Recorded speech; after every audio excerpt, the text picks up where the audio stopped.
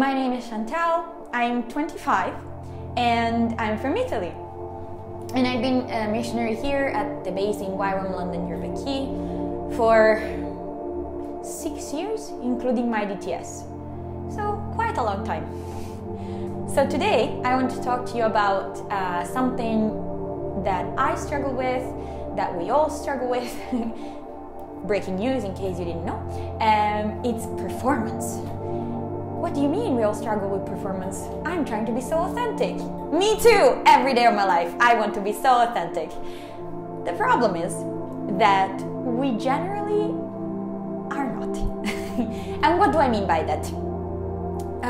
Think about, an actor on the stage in the theater. Everyone, or most of us, have been to the theater at least once in our lives. And I love the theater, so excuse me, I will probably talk about it quite a lot. But we enjoy it. 2 hours, we enjoy seeing the action and the actors performing these amazing stories for us. But they are performing as characters, not exactly as themselves. And when they go out of the theater, when they take away their costumes, they learn how to put away their character and live life as themselves. But the problem is that most of us live life trying to be someone else, and we don't even know it. What do I mean? Well, in my own life, I am becoming more and more aware of the fact that I want people to love me and like me. And I'm sure all of you want that too. And it's not a bad desire. But the problem is that we try to earn their affection by performing, by being the best selves we can be. And sometimes that person is a fake person. So, for example, for me, what do I do when I perform? I try to be in control of everything. Because I think if I cannot fail, if I always do things right for everyone, then they will love me and they will see that I'm essential in their lives because I do everything for them and everything turns out perfect. Which never happens, by the way, so yay. But the thing is this, that person is not real. First of all, I can never be in control of all of the aspects of my life as a human. And second, you don't know me personally, but people that do know that I am the least organized person on the face of the earth. So there's no way that I can be that perfectionist and that controlling all the time without either failing or losing my mind. So performance drives us away from others instead of driving us towards other people. Why? Because it's a mask. Performance tells us that in order to be accepted and loved by people, you need to be this person that is a fake person. Now, how does that relate with the gospel? The gospel is good news. Gospel comes from a word in the Greek that means good news about the king. That's the word evangelium, in case you were wondering. Why is it good news? Well, it starts first with a bit of bad news. The gospel breaks our performance by telling us two things. One very good, and one that may sound bad, but bear with me, okay? The gospel tells us that God the King, in the person of Jesus Christ, came to us, to earth, to humanity, to live a perfect life and to die for us. Why did he have to die? Well, the thing is, Jesus tells us that we are not good, that we're not morally good. In fact, he tells us that no one is good except God. That is referenced in Mark 10:18. And that might sound offensive to you. It sounded offensive to me the first time I heard that. But it's good news. Do you know why? Because Jesus is telling you the truth. I am not good. I am not morally good. I am not by nature morally good. I'm not by nature generous. I'm not by nature selfless. All the things that God is by nature, we are not by nature. Why? Well, because there is sin in our lives. And that sin, means that we are selfish, but we know we shouldn't be. That we are naturally prone to hide, but we know we want connection with other people. Enters performance. Performance tells us, well, just hide your insecurities and hide the bad stuff and then sort of pretend and please other people and do all that stuff. But Jesus says, no.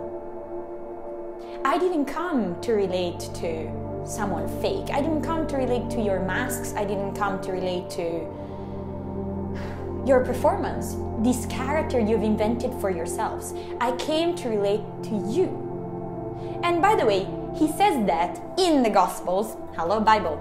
He says that to Pharisees. Sunday school, blah, blah, blah. We know the Pharisees were very, very religious people, but really the Pharisees were just trying very hard. They were trying so hard to obey all the laws and do everything so they could earn God's righteousness and holiness and love. And Jesus says, guys, stop.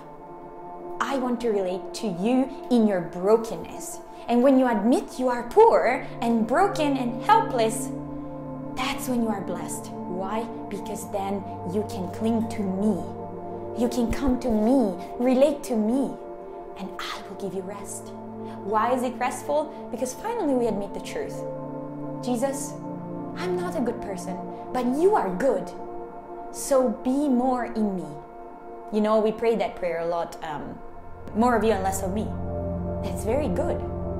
More of you, your goodness, your kindness in my heart, and less of me in the sense of less of this performance, less of this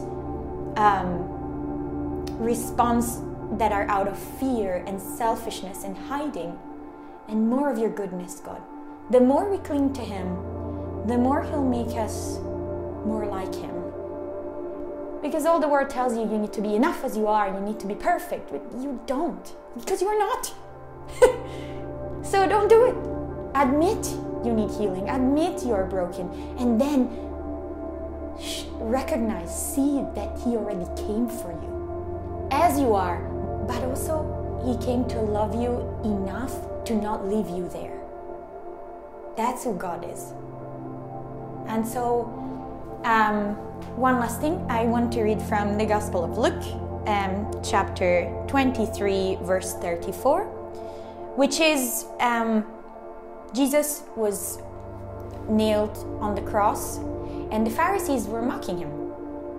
They were saying, if you are the Son of God, well, you can come down now. We're all here watching you. Come on. That's really sad. Especially because, as we said, the Pharisees were performing to reach God when God was there to reach them and they didn't recognize Him. And Jesus says, Father, forgive them, for they do not know what they are doing. A lot of times, performance will tell us that we are right, that we are good, that we are in control, and that others and God are wrong and we don't need them. But the truth is, Jesus, when we have that in our hearts, Jesus, with His infinite love and patience, says, Father, forgive them, for they don't know what they're doing. And so I want to leave you with hope that you can admit your failures and brokenness and sin because you have a Savior that loves you, and He came to take that on His shoulders. He died to take that away from you and to restore you into relationship with Him. Walk with Him. He loves you very much. And if you don't have it sorted out, it's fine. Neither do I, by the way. But hey, that breaks performance because, otherwise I could stand here and say, I've got it, but I don't. So I want to pray, I think. And then I hope you'll discover this truth in your lives. So yes, Jesus, we love you. We worship and adore you because you give us the freedom to admit that we are not perfect. You give us the freedom to admit that we are poor and broken and helpless, and that you alone can save us. You alone.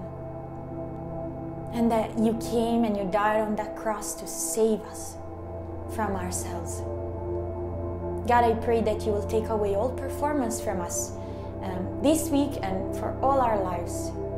That we will be honest and humble with you, and that we will be able to love others and be loved by you the way you want us to be. Give us strength to be weak. Give us courage to be humble. And just allow us to feel your love. Allow us to know we're loved by you. In Jesus' name, amen. Thank you for listening, and I really hope that God will use this word for your lives. God bless you, and bye.